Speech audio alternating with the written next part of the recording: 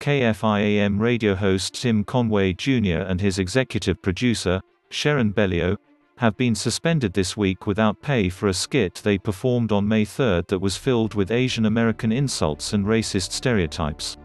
The suspensions came after pressure from Guy Aoki, the civil rights leader and founding president of the Media Action Network for Asian Americans. The Los Angeles station's parent company, iHeartMedia, confirmed their suspensions. In the nearly 5-minute skit, Conway pretended to interview Yuko Sakamoto, the wife of local radio personality Vic, the Brick, Jacobs, who was impersonated by Bellio in a stereotypical Japanese accent, even though the real Sakamoto does not speak with an accent.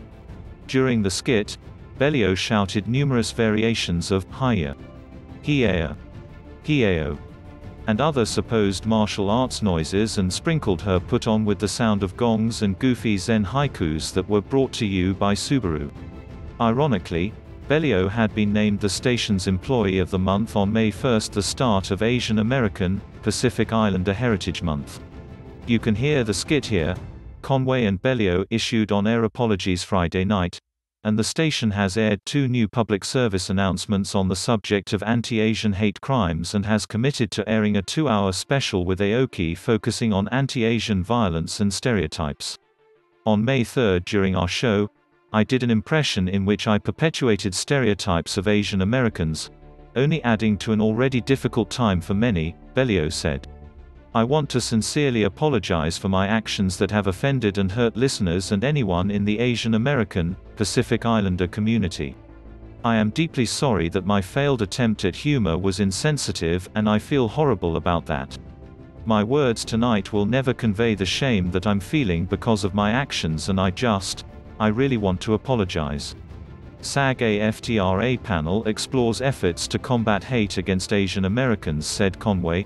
Both Sheron and I will be off next week, suspended. We wholeheartedly agreed with that decision and, again, we are both incredibly sorry.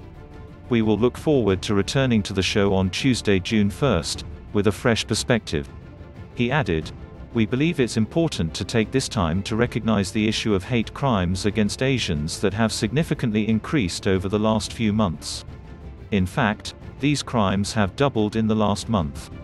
And over the last year and a half, Asian Americans across this country, including in our very own Southland communities, have endured despicable and sickening acts of hate and violence, fearing for their safety and the safety of their families. In their absence, Thompson and Wayne Resnick are filling in for them this week. Aoki, however, didn't think the apologies went far enough.